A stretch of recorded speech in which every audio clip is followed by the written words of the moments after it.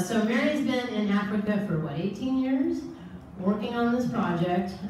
She a long time ago got a BS at Michigan State in zoology, and then as she started developing this program in Africa that she's going to tell you about, she went to Yale and got her master's degree, and that's been helping her do all kinds of great work in Africa for 18 years, and I'm going to turn it over to Mary. Thank you, Mary.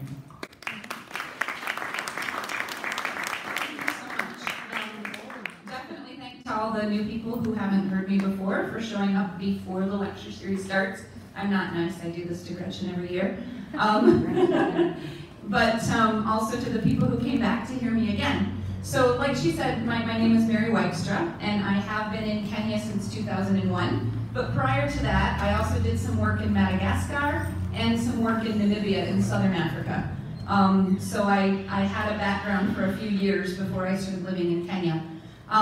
My project is called Action for Cheetahs in Kenya, but it was co-founded by Dr. Lori Marker from the Cheetah Conservation Fund. So my first 6 years of work was done under the Cheetah Conservation Fund.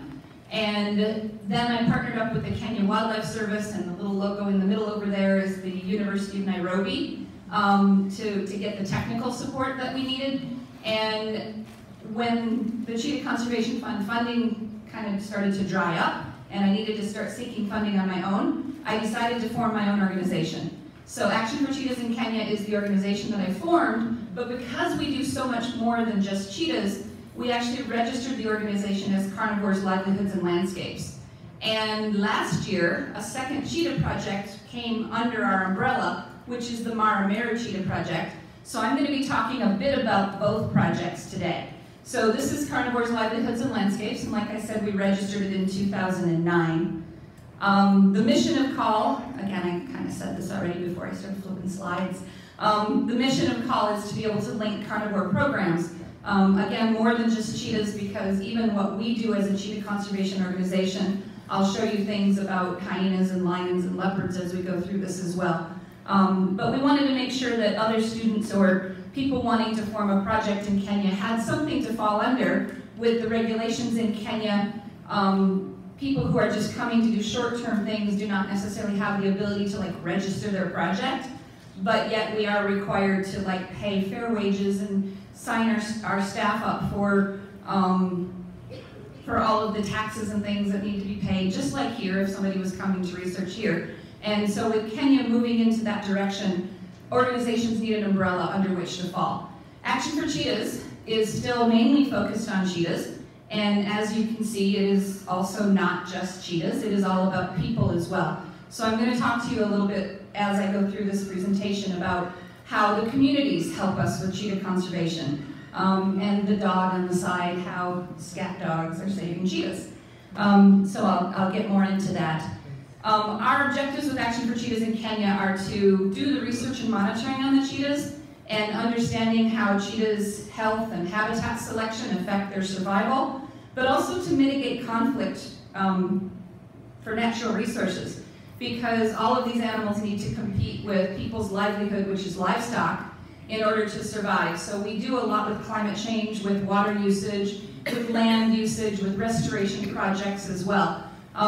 Because people have to live with the wildlife in order for the wildlife to survive. So all of our research gives a science base to what we do, and then brings it back to an administrative level with conservation managers, with local communities, and even with the government. And that's probably number 4, is something that I didn't sign up for because I'm not good with people, but is something that's really important, that we don't just collect data, analyze data, and write a paper, but we have to bring that back into the management of these animals as well. So I've done some questionnaires with the groups of people that I work with my staff and with the communities, and I've asked them, of these sustainable development goals, what do you think we address in our work in Kenya? And I was quite happy that they actually identified that we work against poverty, that we work with I can't read it down there, good health and well-being and gender equality, because we have programs for women and youth and men and boys and young ladies in our projects, that we help to reduce inequalities. We work with responsible consumption. We do a waste management project with our communities. climate action, the land on life, and also they all recognize that we work with a lot of partners. And so that we're not working alone in what we do. We work with them, we work with the government, we work with other NGOs. The Mara Cheetah Project has a little bit different goals than what we do because they're focused inside of national parks and reserves. And so she's doing behavioral research. I get very jealous of my friend Elena, who actually does get to see cheetahs pretty much every day in her life. She's also doing acoustical research, which is the study of the vocalizations, the sounds that cheetah families make to each other, that male and females make when they want to mate, when the mom is calling her cubs. She has a series of recording devices that she can hear all the different sounds that cheetahs make to each other that we can't hear from sitting in our cars, or even if you're there, they do have vocalizations that are at a lower sound level and a higher sound level than humans can hear.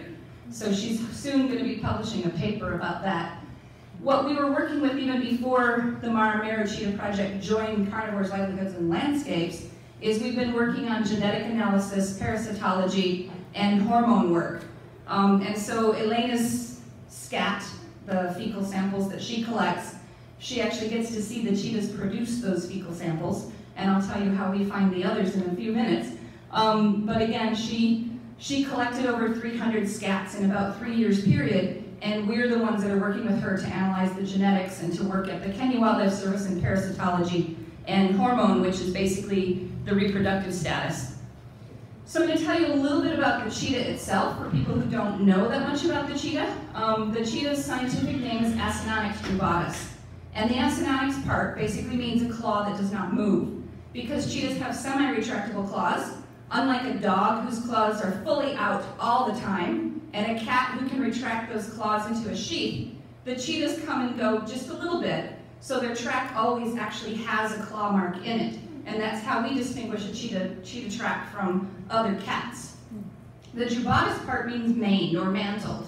And that stems from the baby cheetahs that look a lot like a kind of aggressive little animal called a honey badger. Have any of you heard of a honey badger? I'm sure you've mostly all seen the videos on YouTube, right?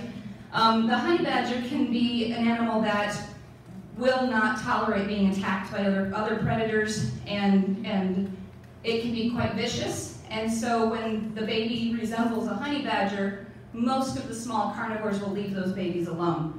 And that's what we believe is the adaptation that the cubs have and why they have that furry mantle. That when you see them in black and white, which is how most animals can see, those babies look like a little honey badger. The cheetahs are adapted for speed. Does anyone know how fast a cheetah can go? About 70 miles per hour. And how quickly can they reach that speed? Under 60 seconds. A little less than 3 seconds. Now, I've always said that the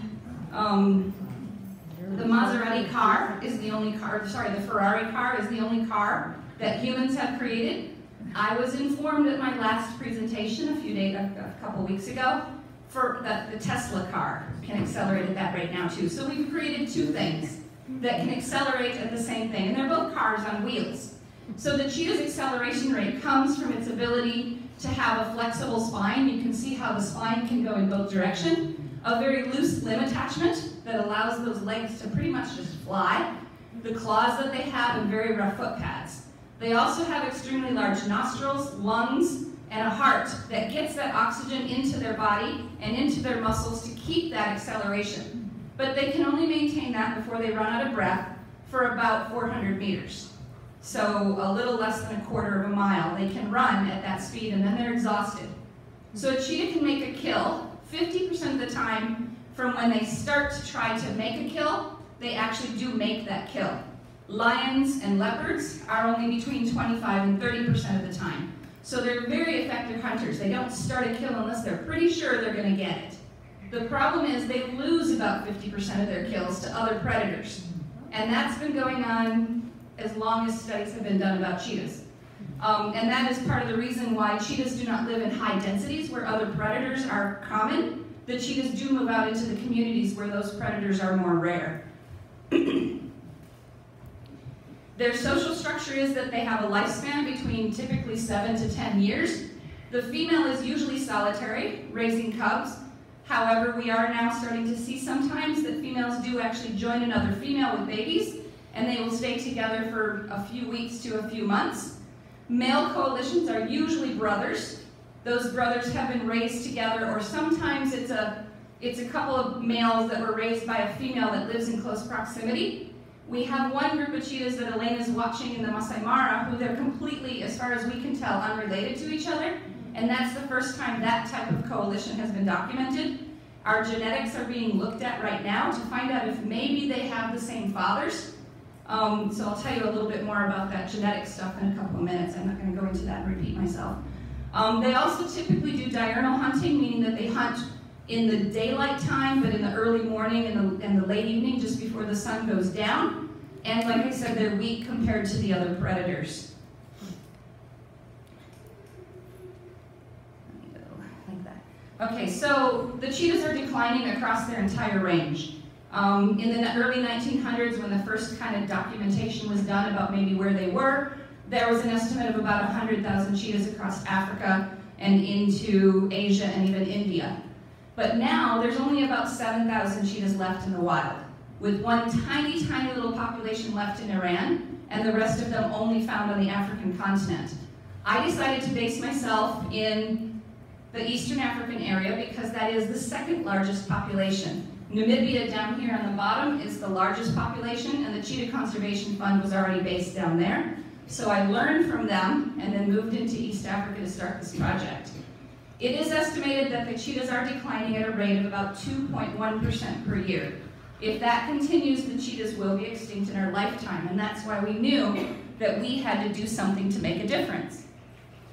So when I started out there, I looked at where the cheetahs were living according to all the studies that have been done, and it looked a lot like cheetahs were very pocketed in their populations across Kenya, and we knew that we needed to try to find out if this estimate of cheetahs were the same, or if we were having the same type of decline as what they were having in the other countries.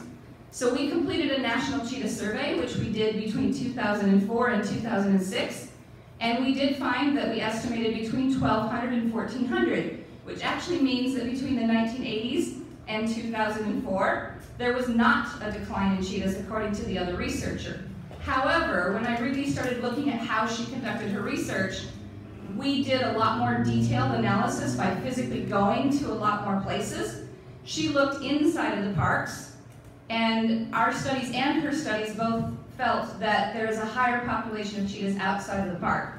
So we're repeating that National Cheetah Survey now so that we can look at whether that trend is correct or not, and whether or not we have a stable population. The other good news that we found during that survey is that there's a lot of connectivity between the cheetah populations. And this is what our new genetic studies are going to confirm, is how well connected genetically these populations are. Because in some of the southern African populations, they're not connected to each other, so you physically have to move cheetahs around in order to keep the inbreeding coefficient down, so that the cheetahs can find mates and breed with ones that they're not related to. So we do think that in Kenya they can find each other. I went to New Orleans and got a cough. Can you say what you meant by that they can find each other? It means that males and females can find each other to breed, and that we believe that their breeding goes at an extensive rate, not just a pocketed population. Yeah. So after we finished the national survey, we knew that the buffer areas where there's a lot of human development were the most important places to have projects. So our study showed the Kenya Wildlife Service who they should be giving permits to, but we based ourselves, this one that says Salama and Athi Kapiti is one of our study sites. The other study site is the Mebai study site up there. Elena works in the Masai Mara, which is down in the south, and then in the central population, in the Meru population. There are 3 other cheetah projects that are affiliated with the Kenya Wildlife Service, and one is the outside of the Masai Mara and overlaps slightly with what Elena is doing. The other one is in the Tsavo National Park, which is Kenya's largest national park. And then another one is in the Laikipia area, just a little bit south of where our Mebai study site is. We also advise 2 community conservancies who use their rangers to collect data, And so we've trained their rangers on identifying differences between predators and what kind of data can help us, as well as collecting more fecal samples for us. So those are the areas in Kenya where we work. Elena has set up a really neat database and a way of being able to identify cheetahs from the time that they're 4 months old until they're fully adults. And these spot patterns on a cheetah's legs, by the way, if every person could have spots on their face, I could really tell you the difference between you. But I'm horrible with faces and names. So I do look for spots myself, and I get these patterns in it. And now with Elena's study showing how these cheetahs maintain those spots. Their tail might change slightly, but this is the same female when she was 4 months old to when she's an adult. And you can kind of start to see those patterns. Elena has identified 180 different cheetahs in the Masai Mara over the course between 2001 using photographs from tourists and people submitting photographs until now. So of course all of those cheetahs are not still alive, but we know who the mother is and who the cubs are and who those cubs are to those grandchildren and great-grandchildren. So she's got a pedigree that shows that there's a kinship of about 85%, and that's a pretty high kinship for any of you who work with species survival plan, meaning that they are on the verge of being a little bit more inbred than what we would like them to be.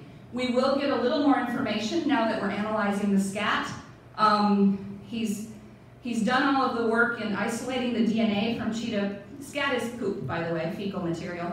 So he's done all of the isolation of the genes of the DNA, and it's been sent down to Namibia where they're doing the sequencing, which will give us a 100% pedigree of all the cheetahs in the Masai Mara, and that will be used as the baseline for the national study. The lifespan of the cheetah, if you remember earlier, I said is generally, the published results say that 7 to 10 years is how long a wild cheetah will live. What Elena has been able to find from these photographs from other tourists and naturalists, she's got a cheetah of this picture, a picture of this cheetah in 2001 as an adult, and again in 2011. And because she already had cubs, we were estimating her to be a little over 2 years old, meaning that she lived to be 13. And Elena is finding a lot of females in the Masai Mara actually living to be 11 to 13 years old, which is good. Male cheetahs are not living quite as long, but that is because the male cheetahs tend to have a smaller range and they do fight for occupancy. What we've done in the country is we've divided up these land use types in order to help us to figure out where the threats of the cheetah population are, where we can have an impact on cheetahs. And so Elena's focused on national parks and reserves, and I focus mostly on commercial ranches, subsistence farming, which is mixed crops and livestock, and then pastoral communities. What we have found is that infrastructure development, retaliation for livestock losses, the pet trade, and diseases are what are most highly impacting the cheetahs. So when you look at what's happening with the landscape, when I first moved into an area, this was the view from nearby my research site. And over time, highways are going in, which is called linear development, and that's blocking corridors. Also, fences, but also railways are another thing that are going in, high-speed rail to be able to transport people more efficiently across parts of Africa. And with all of that does come what is a break in how the cheetah population can move between each other. That's why this genetic study is so important. The traditional livelihood of people in Kenya has been cattle, but is shifting a lot because goats and sheep are cheaper to maintain. Camels handle the drought conditions a little bit better, so the cattle numbers are going down, goats and sheep are going up, and when it comes to a conflict species, goats and sheep are more easily killed by cheetahs. Sometimes it's working, sometimes it's not. Also, the land use change means that they're also changing to other agricultural practices with some of the modern developments of irrigation and fertilization and different types of drought-resistant crops, which is not very conducive to wildlife moving through an area where there are crops. And so this actually shows how Kenya is kind of being cut in half. But we are seeing that cheetahs do have some adaptations. In both our radio-collared cheetahs and in the cheetahs that Elena is lucky enough to see, I'm glad I get to get her pictures, that we have seen that cheetahs actually swim. I was an exhibit designer for so long, and when cheetahs were put into exhibits, we would put a moat with water that cheetahs did not ever swim across. But in the wild, cheetahs do swim. And giraffes will walk up really steep areas that we use in zoos to stop giraffes from moving around. So we know that they're adapting to people's land uses by crossing rivers that they used to not cross in the past. We've also seen more cheetahs hunting at night. Again, both my radio-collared data and Elena's observational data has seen cheetahs that are making kills in the dark. Cheetahs have the same number of rods and cones in their eyes to what humans do. So we know that cheetahs can see in color, but they don't see well in the dark. So the fact that they're hunting at night when nobody's out grazing and or when the tourists are inside means that the cheetahs are also adapting to the influences of humans. So our Salama base is actually an area that is under pretty intense land subdivision, and that is our subsistence farming area. We started our base there we started working there in 2007, but we built our base there in 2009. Our cheetah numbers between 2007 and 2015 dropped from having 29 adult cheetahs down to 2. And I was about ready to close that site because I didn't think there was anything that we could do that would bring cheetahs back into the area. But my staff said, let's keep trying, let's keep educating, let's keep working with these communities. We now have 7 adult cheetahs, and we've had 3 groups of cubs born in the last 2 years. Those youngsters have moved out, but it does mean that we're having a big impact, and I'm glad I didn't close the area. And also, we have extended some of our studies into some of the commercial ranches that are out to the side, and it doesn't appear, we've never heard of any cheetahs getting killed by people, so we know that the cheetahs have moved into some of these commercial ranches as well. And this is basically what the whole study area looks like. The farms that are down in the bottom half have been almost completely subdivided now, but there are still those 5 to 7 cheetahs at a time that are moving through that bottom area. There's about 25 cheetahs that live in the top half, which is commercial ranches that are not subdivided. And what's really influencing this area is that little red triangle that's in the middle. And that is an information and technology center that's being built into a university, a big hospital, and they want it to be the Silicon Valley of Kenya. And so what we're trying to do with all of these neighboring ranches is to make sure that the government holds true to their promise that they will maintain wildlife corridors around this technical city, which is really hard because as development comes, people want to live closer to that city. So that's been our big challenge in this area. Is how to make people want to keep that. The linear development that I was talking about earlier with the railway includes also a lot of fences. Close your eyes. And we've had a total of 20 cheetahs hit by car on the highway. Now this has had a huge impact. Remember I told you we had a population of 29 adults. These are not targeted killings, these are accidental, but it's having a really big impact on the population in that area. And I actually just came from Sacramento to a linear development conference where we're talking about those kind of problems all over the world and how do we now begin to target our managers, our engineers, our parliament or our congressmen to say that we need to remember to think about the corridors for wildlife movement as this kind of development happens.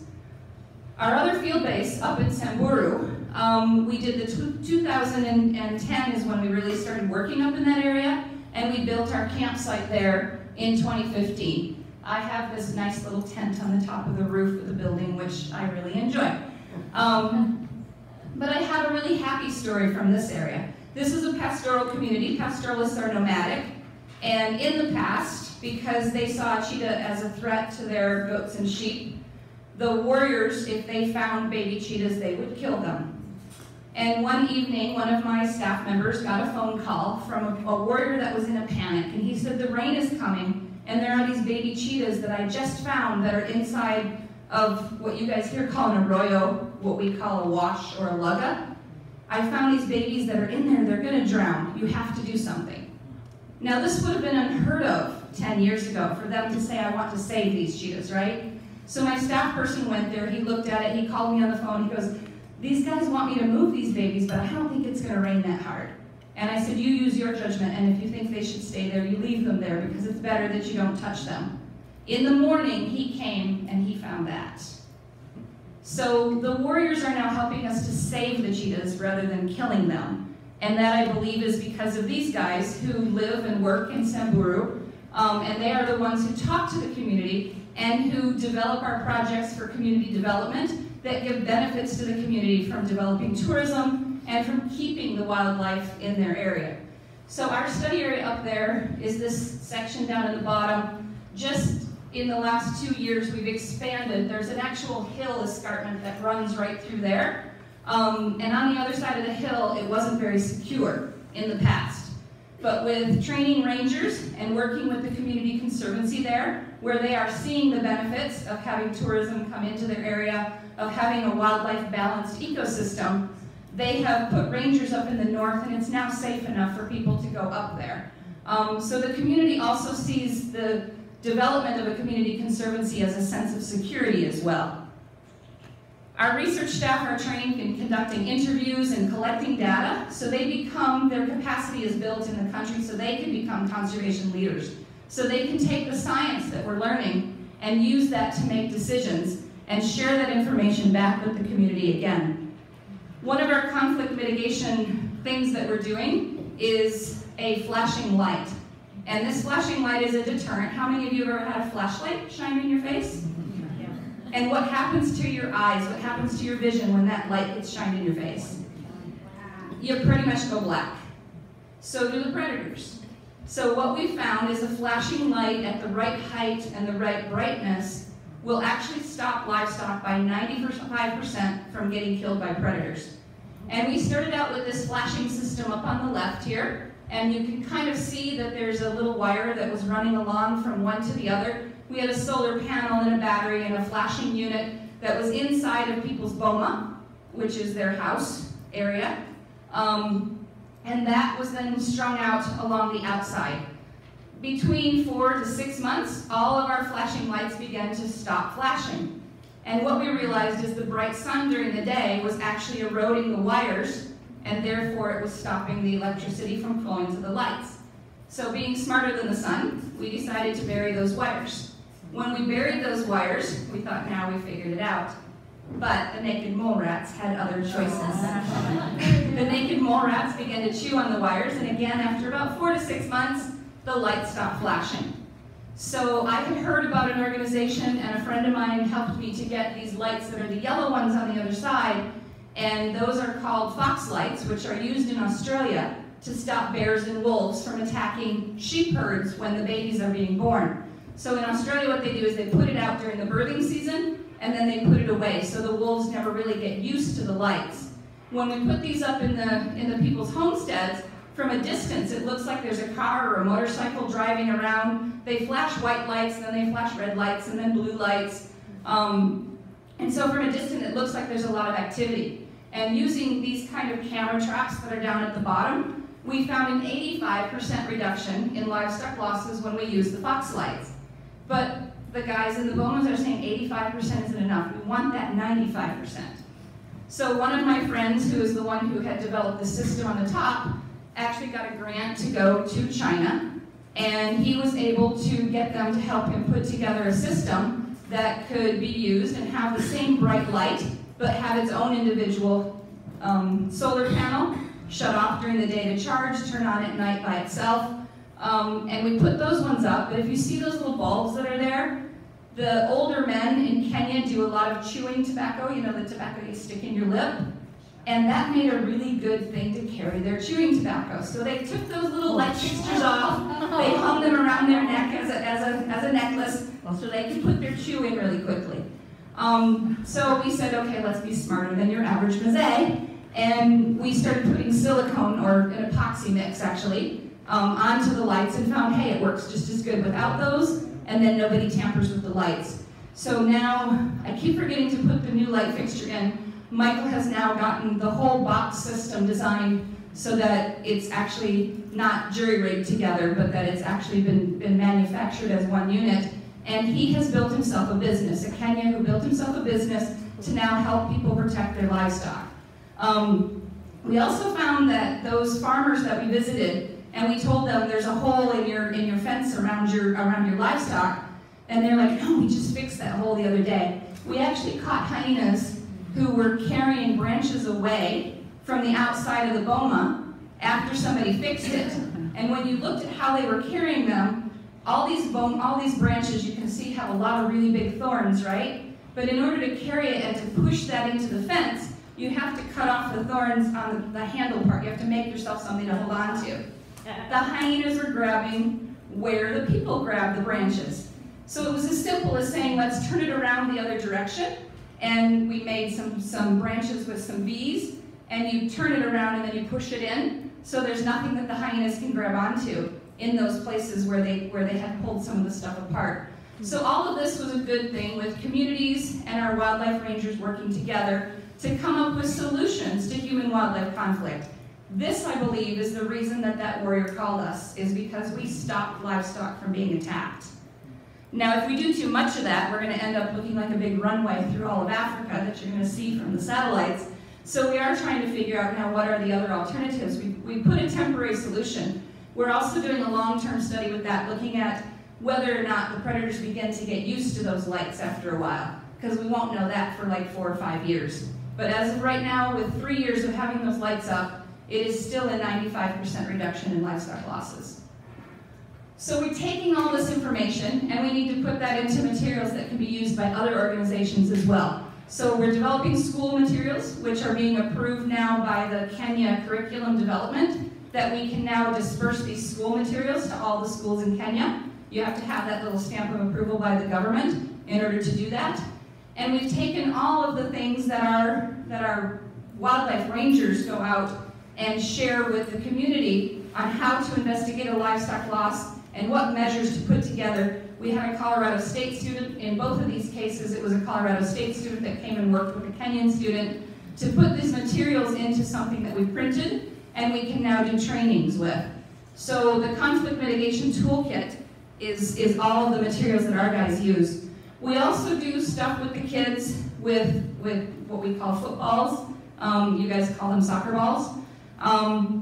And getting the kids together to play sports gives us a venue to be talking to the kids who may not be going to school and to begin sharing with them environmental caretaking. So we do tree planting, we do water erosion things, and all of those kind of events. And now we're doing a solid waste management. What is your responsible as an individual youth in not littering and also helping to clean up litter areas? And that's the sports that makes that link to those youth. The next national survey has to be done in order for us to see whether or not there is still a decline happening in the cheetah population and whether or not the toolkits that we're using are being effective. So this shows where all the national parks are and where our projects are and where the cheetah connectivity is, and we prioritize those areas. Where's what? It's ACK. Where's ACK? What is ACK? ACK, Action for Cheetahs in Kenya. Yeah. So this survey will help us to identify and classify all the threats that currently still exist, and then to put all of that into an action to prevent the cheetahs from continuing to decline. One of the things we found out as we were doing this is that people in these areas do not vaccinate their dogs for rabies. Rabies can be spread into people and can be spread into other wildlife and into other livestock. So we began with a survey to find out how many people did vaccinate, and we started a vaccination campaign for rabies. If you can vaccinate 70% of the dogs in a community, you can eliminate human rabies from existing. In Kenya, 2,000 people die per year, and so this is also a big community benefit to try to keep people from getting bitten by dogs with rabies and to make sure that people understand where rabies comes from. It is 60% of the people who die from rabies in Kenya are under the age of 15, and most of these are dog bites. So our way of addressing this is to actually do the rabies vaccination campaigns. And so far, like I said, we've vaccinated about 2,000. This year, we're partnering with one of our neighbors, the Owasso Lions Project, and we're going to be extending, and we hope to vaccinate 3,000 dogs. We're adding in sterilization and distemper vaccinations as well. So we're going to be trying to do sterilization of about 200 dogs in each area.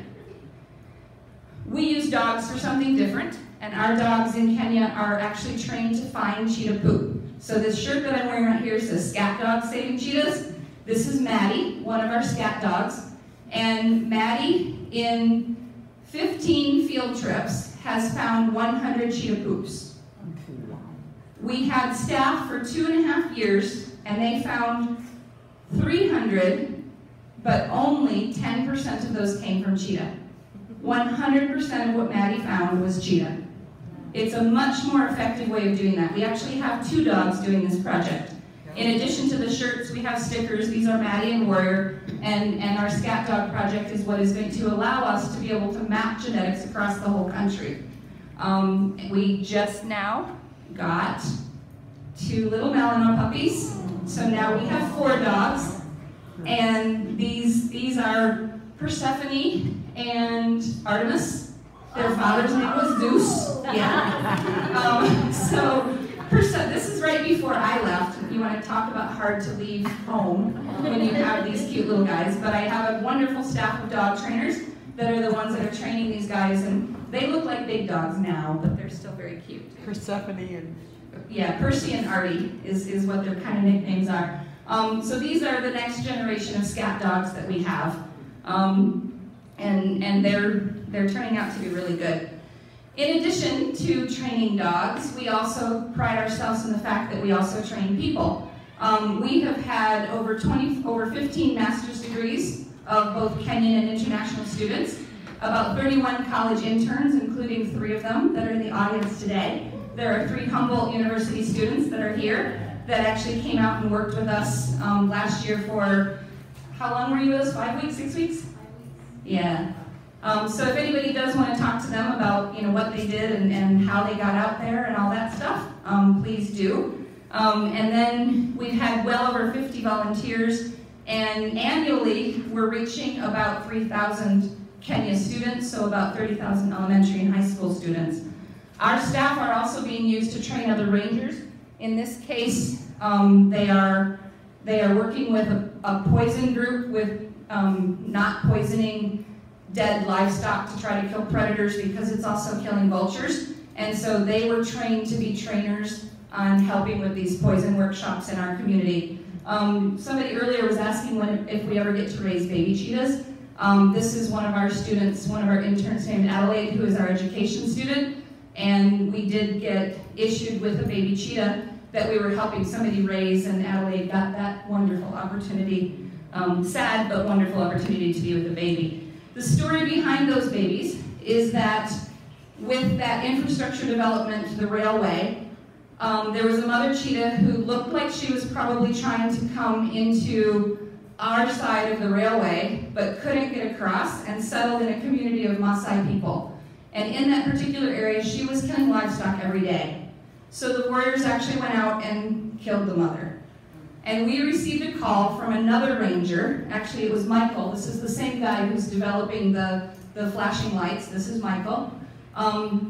Michael called us and said, can you send some of your staff with me? I've just heard that somebody's killed a mother cheetah and that there are babies that are being hunted with dogs.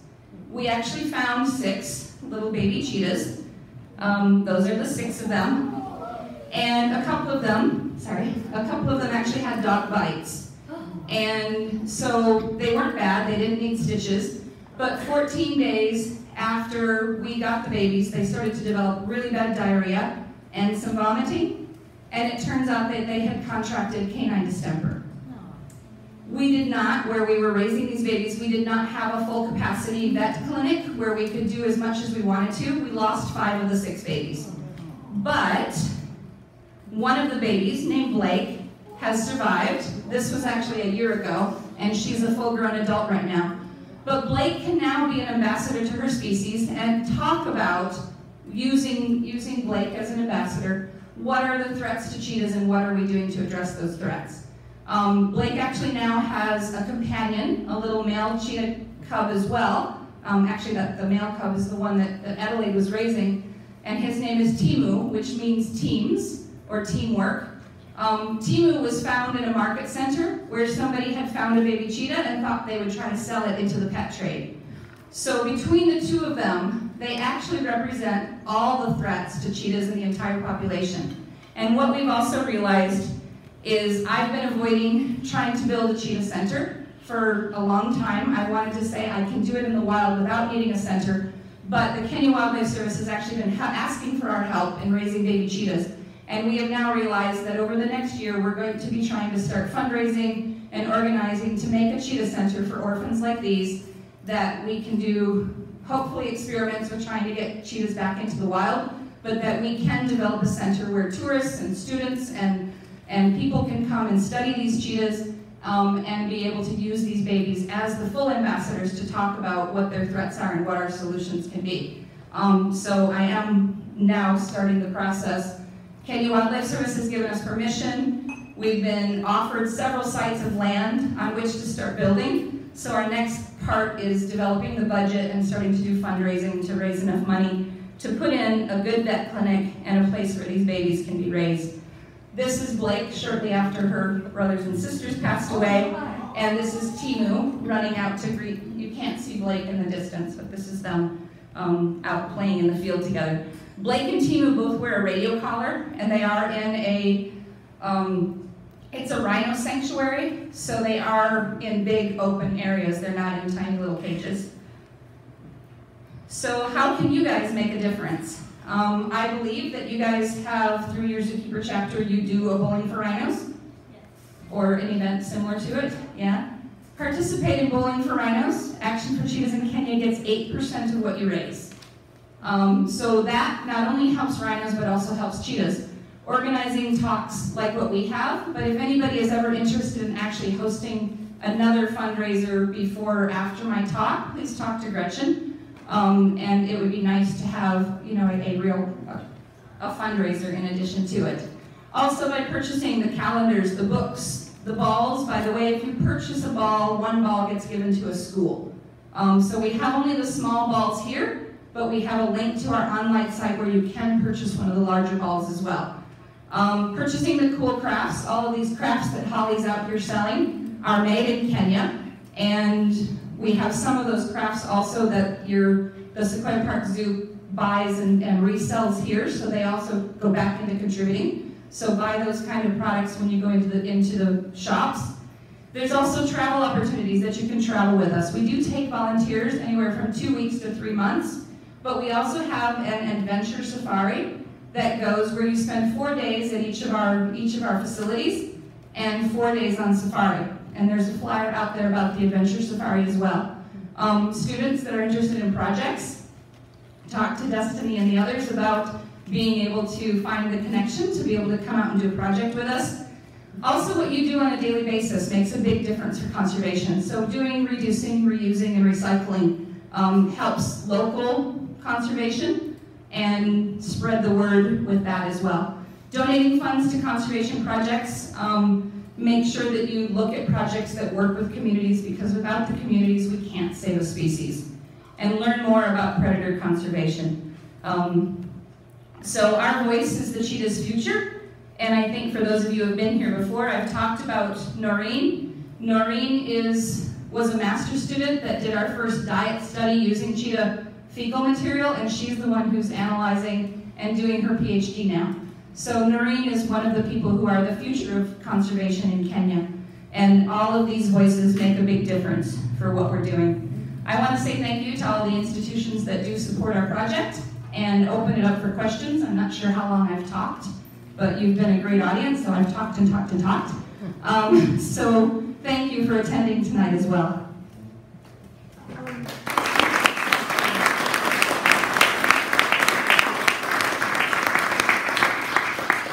Are cheetah spots bilaterally identical? No, every cheetah spots are different, and they do not match from one side to another.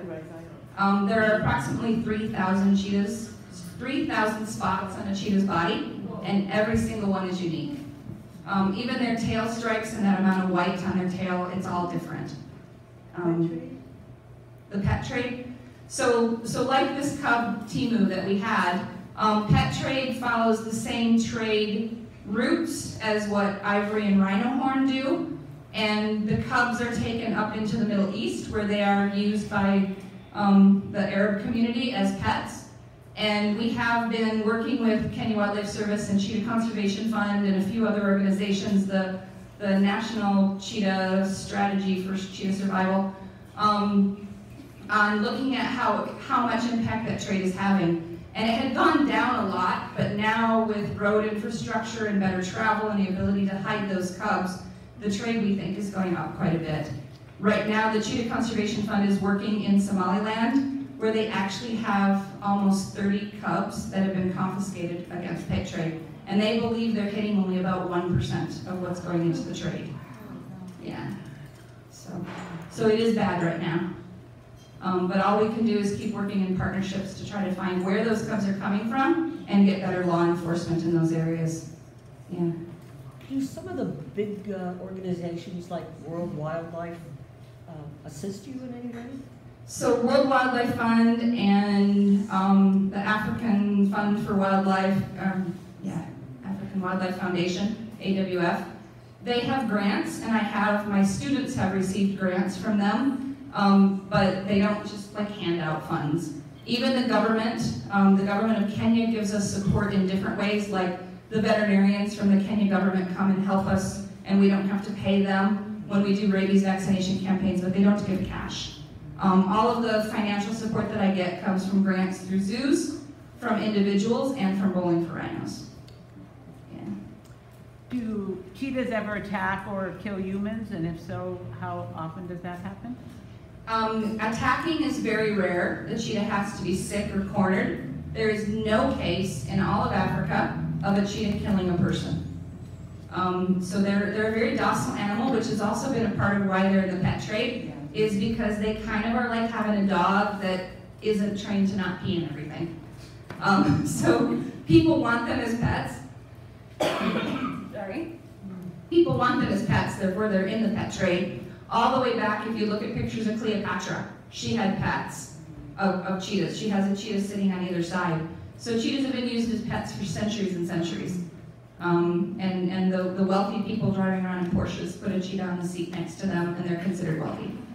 Yeah. Yes, in the back. I was reading a letter to the editor that was commenting on an article about genetic uniformity in cheetahs and how dangerous it was and what caused it, whether it was a genetic bottleneck at some time in history or what. And the letter to the editor expressed the idea that this is a perfectly natural thing for a specialized population, a specialized animal, cheetah, that all the genes have to work together to produce this animal, and there's no mechanism to vary away from it. Shoot from the hip, does that make sense? Sorry. It does. Cheetahs are more than 99% identical, the equivalent of human twins. And we do believe that historically there were two bottlenecks.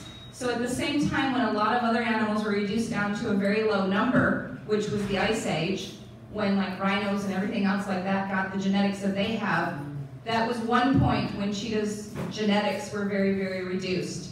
The second time, we believe, was during the time of the Tsars and Caesars that used to use cheetahs in a sport, the sport called coursing. And at that time in India, they were taking massive numbers of cheetahs out of the wild and not able to breed very many. Akbar the Great was only able to get one cub out of over 3,000 cheetahs that he had. So we do know that there are many cheetahs, that there are the two genetic bottlenecks. But that is something that they're saying is the reason why like rhinos have recovered and they have a larger diversity of genetics, but because cheetahs are so specialized that they maintain that same genetics, and there was that second inbreeding cycle that contributed to that. Yeah. Yes? What was your favorite experience that you've had with cheetahs? My favorite experience with cheetahs. Actually, my favorite experience with cheetahs was when I was working in Namibia. And there was some cheetahs that had come into the clinic there, and they had been in a trap cage for a while and their feet had been burned. So they were treated, and it was 3 males, and when they recovered, I was able to be one of the people to lift up the door and let those cheetahs be wild again. And that is an experience that you can never, never repeat, Thank you. is to be able to put one back in the wild. Yeah. Yes? So is there, I haven't been to Kenya, is there an equivalent here in the U.S. in terms of development and wildlife? I mean, like Wyoming around Jackson Hole, is it, I mean, is there some kind of equivalency that you can think of that I could relate to? You mean like the linear development side of things? Yes. I'm here in California. Yeah. If you follow any of the cougar research that's going on, the same thing is happening with cougars and the highways that run through California. The right kind of overpasses and underpasses. And like I said, I just came from this conference, so a lot of stuff is fresh in my head right now. One of the things that they're finding is there are certain animals, like mainly the hoofed animals, who have corridors that they move. The caribou, the deer, they always follow pretty much the same path. But carnivores do not. So it's very hard to find what you would call a hot spot of this is always where they're going to cross. And so that's what makes them very susceptible to being hit on many different places. Bobcats, lynx, wolves, all get hit by cars too. Yeah. And so that's why working together with groups of people on an international level is so important, because you can learn from their studies to what you can apply to your own. Maybe time for one more question if there is one. Yes? You talked about your stat dogs, but not so much about livestock protection dogs. Is your program also working on? So most of you who know about the Cheetah Conservation Fund do know how they use livestock guarding dogs to protect the livestock. And they did some pretty extensive studies on how people use their dogs before they implemented that project. And when I got to Kenya, what I thought I was going to do is just re-implement and repeat the things that they did in Namibia. So one of the first studies that we did was to look at how people use their domestic dogs. And because there's so much communal living in the local communities in Kenya, they have a lot of dogs in a small area where they keep their livestock at night. And if you have a livestock guarding dog, the way that it works the best is when the dog is alone with the sheep and the goats.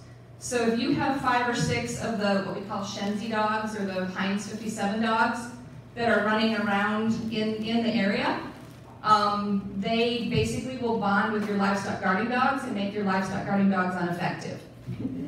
Also, in Kenya, we have a very, very high, very traditional Muslim population.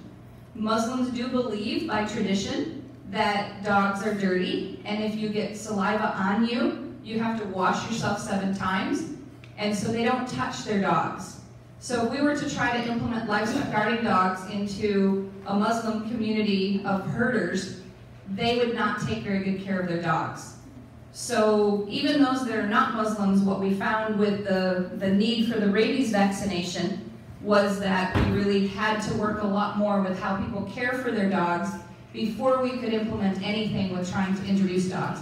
In Botswana, they're crossing the Anatolian dog with a local breed of dog, but the Kangal and the Anatolian Breeders Association does not want us to do that. They want them to stay pure. But the reason they're doing that in Botswana is because of the diseases that the local dogs have immunities to, but the Kangals and the Anatolians did not. So they were losing a lot of dogs to some of the local diseases that their local dog population doesn't get. So what they've actually found is if the dog is treated well, a regular crossbred dog can be pretty effective in the same thing. So we're still kind of working on that, how do you take care of a dog. Our dog interviews showed that people's dogs were living only 3 to 4 years. And basically a dog at age 3 to 4 is when they're reaching their peak of protecting you and your livestock. So we have to get people to take better care of their dogs first. So it's not a project I've pushed off all the way to the side, but we're, in Kenya you say pole pole, which means we're moving that way slowly. Yeah. Okay. Thank you so much, Mary. Thank you.